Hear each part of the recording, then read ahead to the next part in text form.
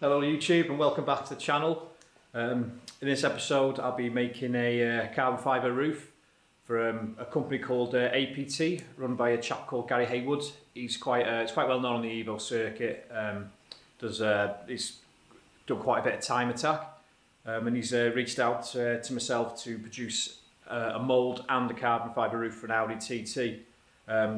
So going on from a lot of I'd also like to take the opportunity to say thank you to everyone who subscribed. The last couple of weeks we've just seen the channel get past its 500 subscriber mark, which is yeah, really grateful for that. Thanks a lot.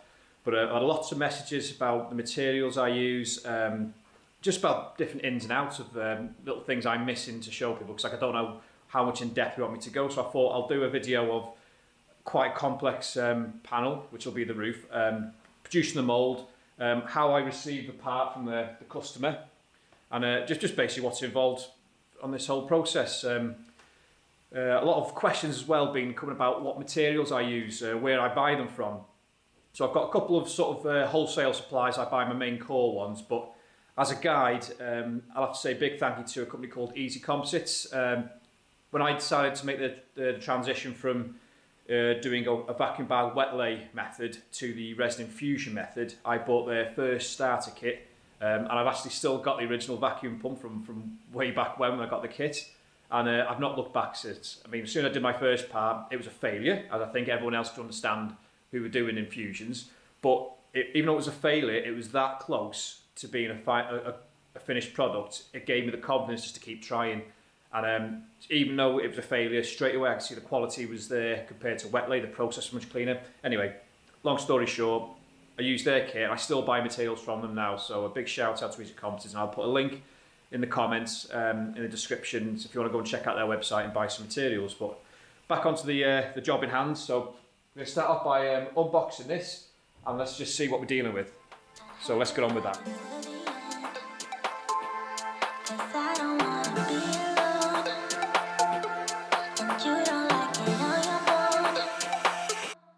I've got some special memories. They're all including you and me. You make me forget that I'm shy. When I'm with you, I'm pretty wild. BFFs for life. Feel so good inside. I'm yours and you're mine. Always there, always with you, yeah. You light up my days, make tears go away. Right, finally unwrapped it. So yeah, it's arrived safely. That's the main thing. It's in pretty good condition. A few surface scratches on it which need to be addressed. But the customer's done a really good job of removing the roof. These usually a pig to get off. But I'll try and straighten out these little bits here, these little kinks, get them all straightened out. Get some wet and dry and just get rid of where there must be like a rubber channel that goes here. It's just rubbed a bit side there, so I'll get all that cleaned up. So basically going to sort of detail it, get it nice and shiny, nice and smooth. So I mean, we need to get this this panel to a standard of how you want the carbon fibre panel to be finished. So it's got to be mint. So this is the bit that takes time now, so we've got to get it all prepped, get it detailed, get it polished up, then we can start adding the flanges for where the vacuum bag seal is going to be going around the perimeter. Then it'll be release agent, and then it's time for some resin. So let the fun begin.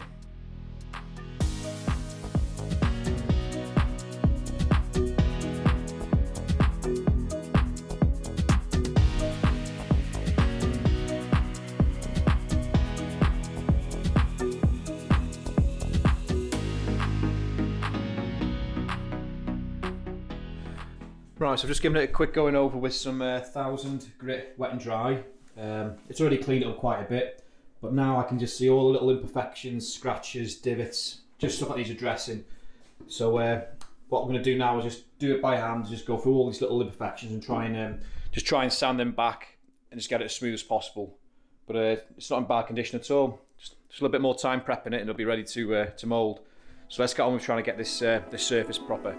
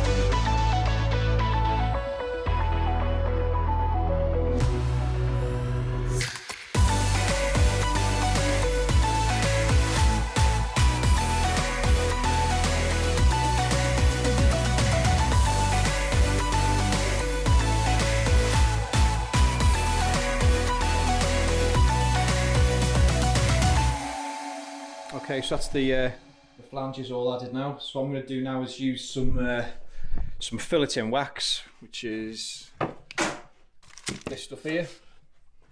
And I'm going to go around the perimeter and just make it watertight now, and then tidy up a little bits of excess glue. So let's get on with that then, do a bit of filleting. You held me back when I tried to move on from your life. So you stole my life with clarity. So hold me back, now you're here. Cause I'm mad, show no fear. Wanna let you know just how it felt. Oh no, don't you think we're good? There's no way we could be. Okay, so we put all the filleting wax on now. I've smoothed it all out as best I can. Got a nice sort of clean edge to it. It's as clean as you're going to get to with it being like cut metal, and the way it's been removed from the car, you just got to do the best you can work with, if you like. But you can see it's all nice and neat, a nice good fillet there. And this is all what decides on how easy the part's going to release from the mould. You want it to have a nice smooth fillet, no abrupt angles, certainly no 90-degree angles unless you've got like a radius on the corner, which I can't do with a cut metal. But that's the filleting done. So all I've got to do now is put some mould sealer on it, then mould cleaner, mould sealer, then release agent, and then we'll start on with the resin. So let's get on with applying the resin and reinforcements. Let's keep going.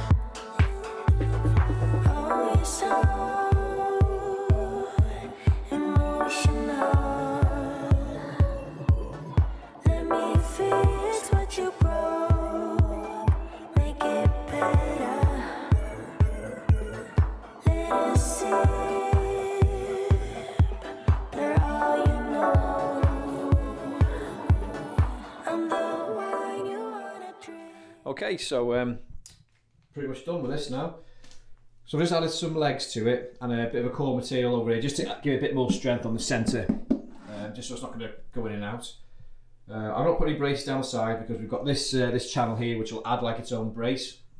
So this will not only add some rigidity to it and stop it sort of curvature changing, but it'll also make it a lot easier to work with because it'll allow it to sit steady on the tabletops when we're using it. So what I'm going to do now is just take it outside, just get these sharp edges all smoothed off with the buzz gun. Then we can turn it over, pull the plastic flanging off, trim these bits around the edge and the perimeter, and then we can attempt to hopefully break the roof out in one piece. So let's see how we get on with that.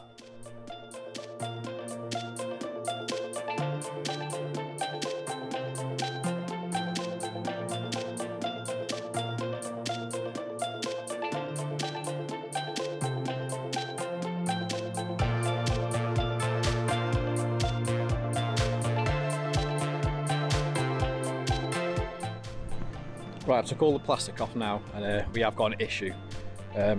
You know, I mentioned about the wax making the mould watertight. Well, see here that it's broke away, so the wax has come away from the roof, and it's allowed resin to pour in here. So I'm gonna have to sand all this back, and hopefully it'll still release, but that's not a good sign. The rest of it looks fine, but yeah, this could be an issue.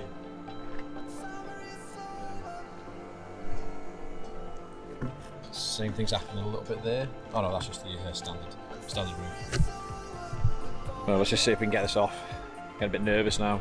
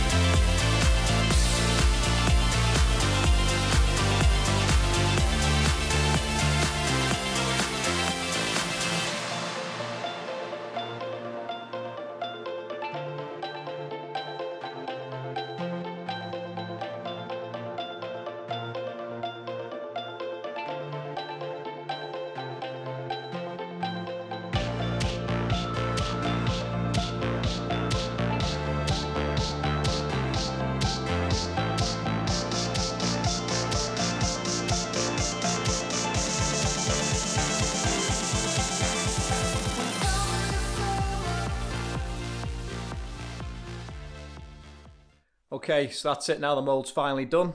Just giving it a good polish to give it a really nice shine. Cleaned up the flanges as well with all the joints were, so that's nice and neat now. But yeah, that's the end result of making a mould. It's been quite a long process. It took us under 2 weeks to make from start to finish. And there's a little bit of remedial work I had to do with it because the roof was pretty straight, but there was still a few little niggles with it that I wanted to try and sort out. So that put a little bit of a delay on it. But no, this is now ready to start being prepped, ready to start producing parts, which will be in the next video. So I'll call this video a day here. I'd like to say, people who've subscribed already, thank you very much. I really appreciate it. And if you haven't subscribed already, please consider doing so if you like this sort of content. But yeah, thanks for your time and watching, and I'll see you in the next video. See you soon.